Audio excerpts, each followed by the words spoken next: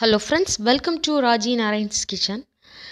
In channel நீங்க ஃபர்ஸ்டா பார்க்கறதா இருந்தா மறக்காம subscribe பண்ணி பக்கத்துல bell icon இருக்கும் அதையும் நீங்க press பண்ணிக்கோங்க. நான் இன்னைக்கு சென்னா மசாலா கிரேவி தான் பண்ண போறேன். ஃபர்ஸ்ட் அதுக்கு பேஸ் ரெடி பண்ணிக்கலாம். சென்னா மசாலா பண்றதுக்கு பேஸ் ரெடி பண்றதுக்கு ஒரு pan வச்சுக்கோங்க. அது ஹீட் ஆனதுக்கு அப்புறமா கொஞ்சமா எண்ணெய் சேர்த்திருக்கேன். அது கூடவே நான் இன்னைக்கு ஒரு பெரிய வெங்காயம் எடுத்துர்க்கேன். அத வந்து ஓரளவு பெரிய கியூப்ஸா கட் பண்ணி வச்சிருக்கேன். ஏன்னா நம்ம அரைக்க போறதுனால ரொம்ப ஃபைனா நம்ம சாப் பண்ணி வைக்கணும் தேவையில்ல. சோ ஒரு வெங்காயம் போட்டு அத நல்லா வதக்கிரலாம். வெங்காயம் வதங்கட்டும். அது கூடவே இஞ்சி பூண்டு பேஸ்ட் சேர்த்துக்க போறேன். நான் 2 டேபிள்ஸ்பூன் இஞ்சி பூண்டு பேஸ்ட் சேர்த்திருக்கேன். இஞ்சி பூண்டு கூடவே நான் வந்து பட்டை, கிராம்பு, ஏலக்காய், கொஞ்சமா சோம்பு போட்டு அரைச்சு எடுத்து வச்சிருக்கேன். நீங்க இந்த மாதிரி எடுத்து ஸ்டோர் பண்ணி வச்சிட்டா ஈஸியா பிரிஞ்சி சாதம் பண்ணும்போது இல்லனா குருமா பண்ணும்போது இல்லனா உருளைக்கிழங்கு கறி பண்ணும்போது ஈஸியா நம்ம யூஸ் பண்ணிக்கலாம். அந்த டைம்ல பட்டை கிராம்பு போய் தேடணும்ங்கற அவசியம் இல்ல. டக்கு நம்ம வந்து இஞ்சி பூண்டு போட்டாலே போதும். எல்லாமே அதிலே சேர்ந்திருக்கிறதுனால. சோ இஞ்சி பூண்டு கொஞ்சமா வதங்கினதுக்கு அப்புறமா நான் வந்து தக்காளி 2 மீடியம் சைஸ் தக்காளி கட் பண்ணி வச்சிருக்கேன்.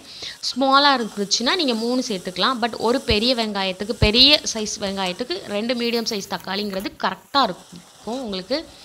இந்த கிரேவி வந்து நீங்க தாராள 3 பேர் சாப்பிடுற அளவு தான் நான் வந்து ரெடி பண்ணிருக்கேன். நீங்க 3 பேருக்கு சமைக்கிறதா இருந்தா இந்த ஐட்டம் நான் சொன்ன மாதிரியான மெஷர்மென்ட்ஸ் நீங்க வந்து ஃபாலோ பண்ணீங்கன்னா உங்களுக்கு கரெக்ட்டா இருக்கும்.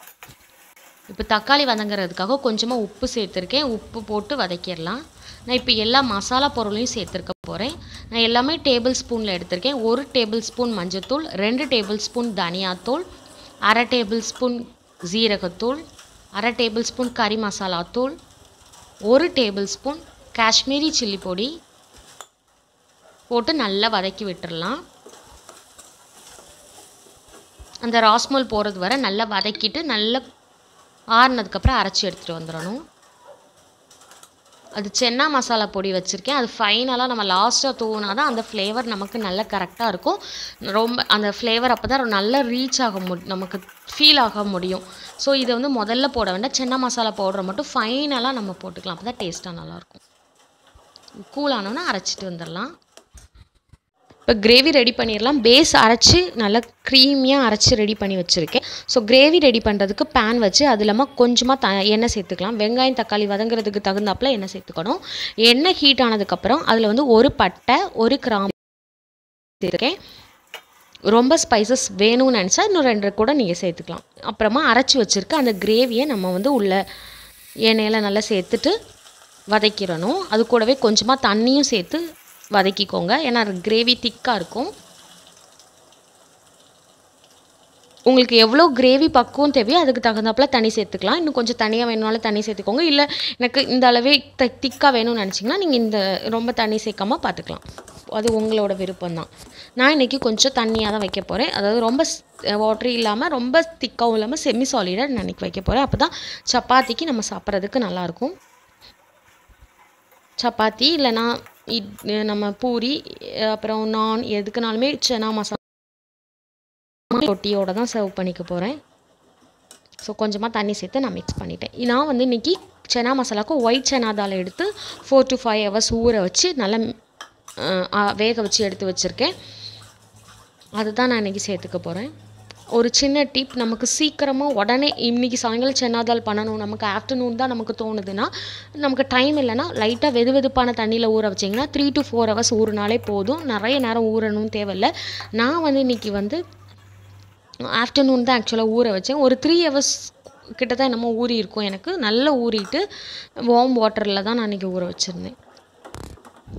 நான் சென்னா போட்டு நல்லா மிக்ஸ் பண்ணி விட்டுறலாம் அந்த மசாலாவோட.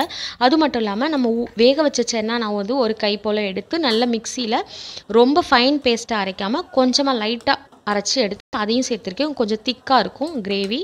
டேஸ்டும் நல்லா இருக்கும். அப்புறமா ஃபைனலா சென்னா மசாலா பவுடர் எந்த பிராண்டாலும் இருந்தாலும் பரவாயில்லை. நான் இன்னைக்கு எவரெஸ்ட் பிராண்ட் தான் யூஸ் பண்ணேன்.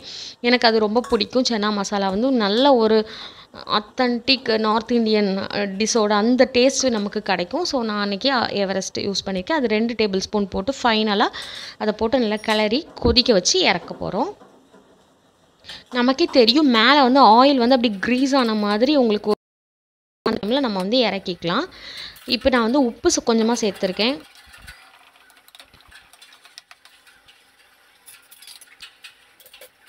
நல்லா கொதிக்கட்டும், வெயிட் பண்ணுவோம். கொஞ்சம் சிம்மில் வச்சுட்டு கொதிக்க விடுங்க.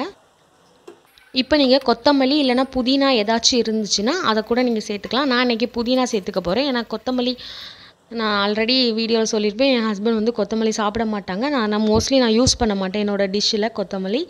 நான் இன்றைக்கி புதினா போட்டிருக்கேன். அது மட்டும் இல்லாமல் கொஞ்சமாக கஸ்தூரி மேத்தி ட்ரை லீவ்ஸ் இருக்கும்ல, மேத்தி லீவ்ஸ் அதையும் க்ரஷ் பண்ணி போட்டுக்கோங்க. நார்த் இந்தியன் டிஷ்னாலே மேத்தி லீவ்ஸ் போட்டால் தான் அது வந்து ஃபுல்ஃபில் ஆன மாதிரி. ஸோ இப்போ ஆல்மோஸ்ட் ரெடி ஆயிடுச்சு பாருங்கள், அந்த க்ரீஸ் லுக் வந்துடுச்சு. ஸோ சூப்பரான சன்னா மசாலா ரெடி. ஆல்ரெடி நான் வீடியோவில் ஷேர் பண்ணியிருப்பேன் உங்களுக்கு ரொமாலி ரொட்டி, அது கூட தான் நான் இன்றைக்கி சென்னா மசாலா வச்சு சர்வ் பண்ணியிருக்கேன். உங்களுக்கு இந்த ரெசிபி பிடிச்சிருந்தா லைக் பண்ணுங்கள், ஷேர் பண்ணுங்கள், கமெண்ட் பண்ணுங்கள். தேங்க்ஸ் ஃபார் வாட்சிங் my channel Raji Narayan's kitchen. வேறு ஒரு இன்ட்ரெஸ்டிங்கான ரெசிபியோடு உங்களை குயிக்காக பார்க்குறேன். அது வரைக்கும் கீப் வாட்சிங் my channel. Stay tune, take care, bye bye.